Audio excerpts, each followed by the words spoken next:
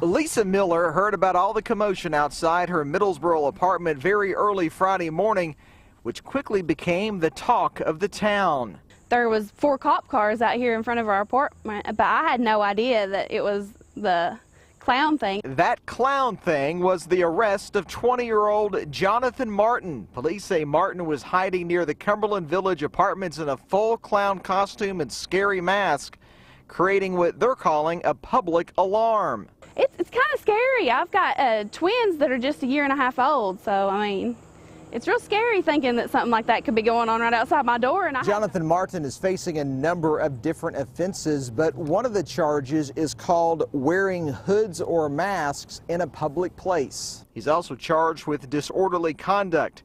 Police say he was found crouched down in a wood line near the apartments. Well, I mean, I think some people are just trying to, have giggles out of it, but other people could be taking it seriously. There's been several clown sightings or scares around southeastern Kentucky this week, but this is the first arrest that we've been made aware of. Somebody could be like, oh, well, there's all these clowns. I'm going to dress up like a clown and try and get people to, go in the woods with them or just anything, and they'll think that they're not going to get in trouble because everybody else is out here doing it. But police say Martin was not up to any good doing what he was doing.